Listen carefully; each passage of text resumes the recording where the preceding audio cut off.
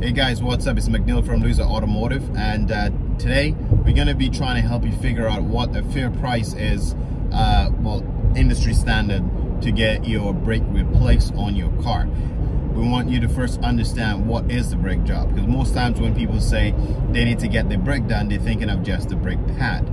Okay, so keep in mind that your brake generally comes with the three main components. You have the brake pad, you have the brake rotor, which is also like the brake disc, and also you have a brake caliper. Most times if you change your pad often enough, you may just need just the brake pad. Sometimes you do have to change the rotor or slash brake disc. The mechanic will tell you when you need to replace it. It's very rare that you'd have to change your brake caliper unless it's seized up. It's something that can be stuck in an open or closed position, but it's not very often that you change your brake caliper. Okay, if you were to punch in an average car in the system, for the brake pad, it's only going to call for about 1 hour.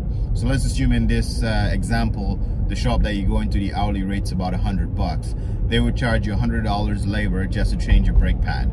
And of course, you could price out the quality of brake pad on the computer, whichever brand, and figure out how much your brake pad would cost, so you know what the complete job would be. So you could get affordable brake pad for $30, so which means your brake job would be about $130, or you can get some really good ceramics, a good quality brake pad for $65, so your brake job could be like $165. If you were to look at if you were to need the rotors, the system called for 2 hours. So that means, once again, in this example, if the shop you're going to, the hourly rate is $100 an hour, that'll be $200 labor just to change your pad and rotor. Keep in mind that is for the whole front end of the car. So you generally don't change your brake pad only like on your front right or on your front left, right? You'd be doing the pair. So when we say $200 labor, it's not $200 on the left, $200 on the right. It's $200 for the front. So the whole front of the car, left and right, the labor would be $200. The same thing goes for the brake pad, right? So it's being changed in pairs, okay?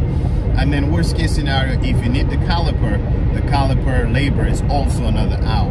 Now, why an hour? Because the caliper is a little bit tricky, and it's an hour per side now if you need two calipers, okay? Because on top of replacing the caliper, you need to bleed it. They normally have air in the brake lines. You'd have to bleed the brake lines, pump brakes and all that stuff.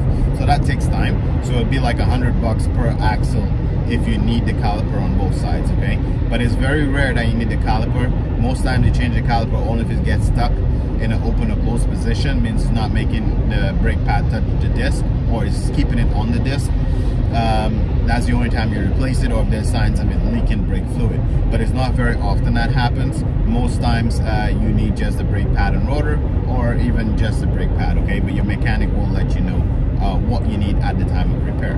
Now keep in mind, it's a very general hours, a very general estimate, because if you have a car that has electronic parking brake, it will be a little bit more, okay? You need a fancy computer to release the brake caliper, or we need to open it up to release it manually. If you have brake sensors, it might be a little bit more as well, but we're talking about just the average car with no electronic parking brake or no brake sensors. So the fair hours are in the industry, okay? So again, brake pad 1 hour, brake pad and rotor would be 2 hours, and that is for the whole front end, okay? Hopefully this helps, guys, and then I'll catch you on the next one.